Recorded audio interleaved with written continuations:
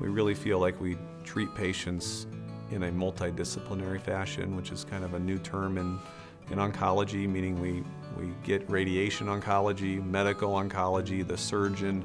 We all get involved and discuss the case amongst ourselves and try to figure out what the best plan of action is for each patient. We all involved in those cases.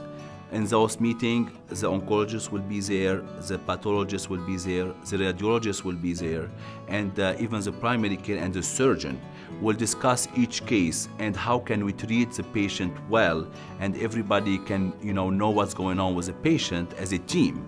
So we try to do our best to help everybody in this diagnosis.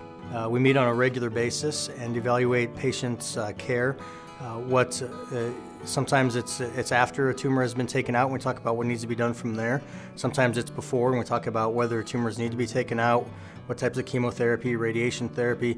Some studies have suggested that multidisciplinary care is better. Instead of one physician just making all the decisions and not necessarily having expertise in all of the different aspects of the patient's care, we then get together all the providers and discuss the patients, and it certainly results in better outcomes, better patient care. So it's many doctors from different specialties: radiation therapy, chemotherapy, general surgery, neurosurgery, any specialty that has any type of interest in the management of the patient.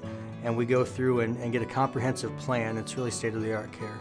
The St. Francis Cancer Treatment Center in Grand Island at Hastings. Well beyond healthcare.